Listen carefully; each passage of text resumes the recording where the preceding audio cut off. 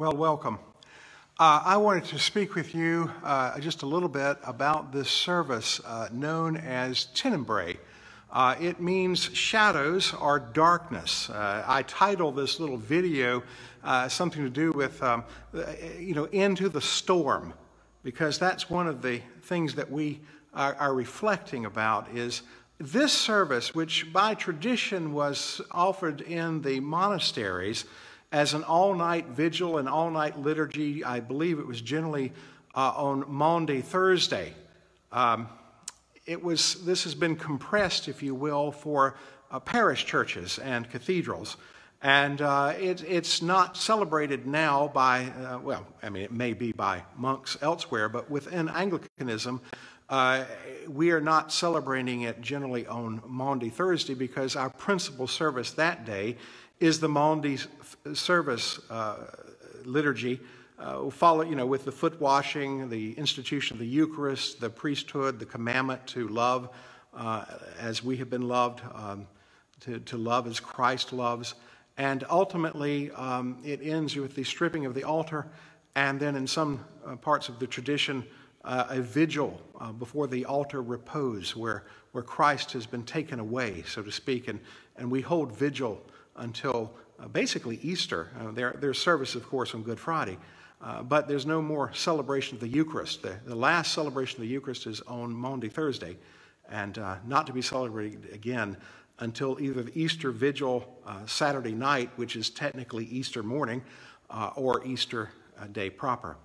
But that's that background. But Tenebrae. So we don't generally celebrate Tenebrae on Maundy Thursday, but it's been transferred to Wednesdays. And of course, it's not a monastic office now, so it's been abbreviated and it allows for shortenings and so forth. And so we do that to make it something that you're not literally spending all day and all night with. That's just not practical for the parish church setting. That being said, what is it? Well, it's a series of readings. It's a series of readings, and you see behind me what looks like a candelabra. It's from the floor up to my height. And it has a very strange name, but it's an appropriate name. It's called a hearse, just like the funeral home uses, a hearse. And this specialized candelabra, the hearse, has candles lit on it. And there's one in the center, sort of like a Christ candle. And then there are candles on either side. And as the readings are finished, each section is finished, a candle is extinguished. And it ends with one candle remaining, and that's the candle that symbolizes Christ. And then something interesting happens in that. There's another final reading, very moving, very evocative, these passages. And then there's an extremely loud noise. So much so that if your heart doesn't stop, if you don't jump out of your pew or out of your seat at your home, then we haven't made the noise loud enough for you. And the candle, you see, is taken away, and then the loud noise occurs. And it symbolizes the closing of the tomb of Christ. It symbolizes the rolling of the stone where it goes thud, and the tomb is sealed, and Christ's body is sealed within it. And then it awaits. And so it's called shadows or darkness, because we go from light and the light of Christ until what appears liturgically as the cross of Christ taking him to the grave, to burial, to the end, or what looks like the end. Good Friday is only good because of what happens on Sunday.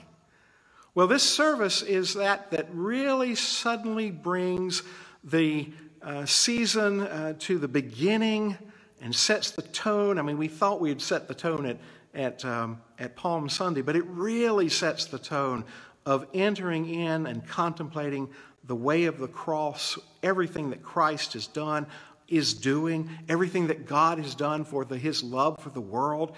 There's that saying that says, grace is not cheap.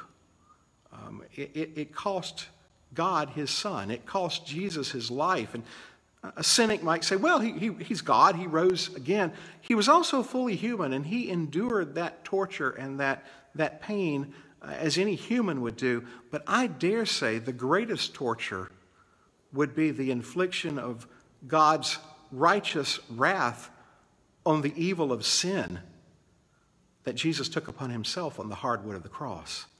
And I can't even begin to contemplate what that would feel and look like.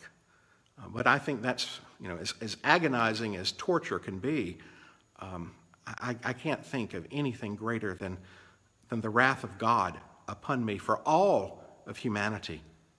Those born in the past, those alive presently, those to be born, all of us. For each and every one of us nail Jesus to the cross through our sins. And thanks be to God, he is resurrected. So this service has that odd ending of taking us to the tomb, it being sealed shut, and we depart in silence.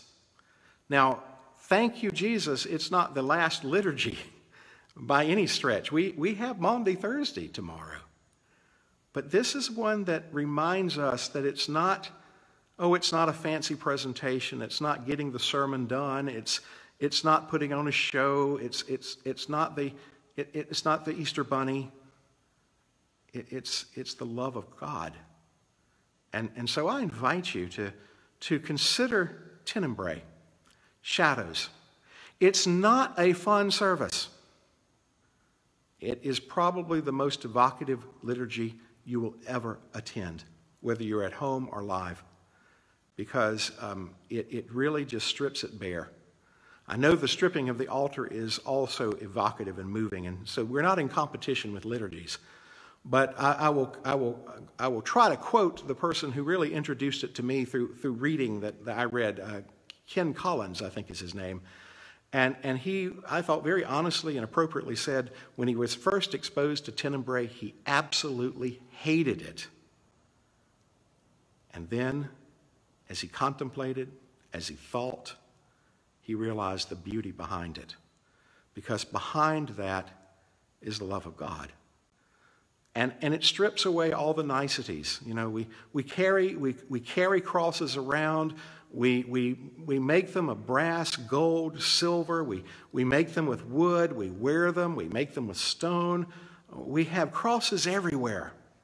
And they're so pretty. And that's the last thing that a cross really is. The only thing that makes a cross beautiful, of course, is to know that Jesus defeated it. But it is a symbol of death, torture, embarrassment, shame, and all that this Tenebrae service sort of brings us into the mode to contemplate that grace is not cheap. God's love costs him everything. But my friends, the beauty is his grace is so free. What breaks my heart are the people who just will not accept Jesus. They will not do it. And it breaks my heart. Today on Spy Wednesday, our heart should be broken for Judas Iscariot. He walked with Christ. He had more than one meal. I mean, he was with Jesus a lot during those 3 years of ministry here. He ate with him. He listened to his teachings, and he betrayed him. And my friends, it's Holy Week. It's time for Tenebrae. Join me. You'll find it a challenge. You'll find it a blessing. God bless you, and I hope to see you when we actually broadcast the Tenebrae liturgy, and I look really forward to seeing you for Maundy Thursday, Good Friday, and boy, oh boy, for Easter. It's coming. Thanks be to God. And in this season with the corona, I'm really looking forward to that Easter where we are free, and free. But remember this, you and I are already free in Christ. And that's the most important freedom. By his blood, you and I are free. God bless you. Have a wonderful day. And I hope you will find Tenebrae the blessing that I have found it in my life. Thank you.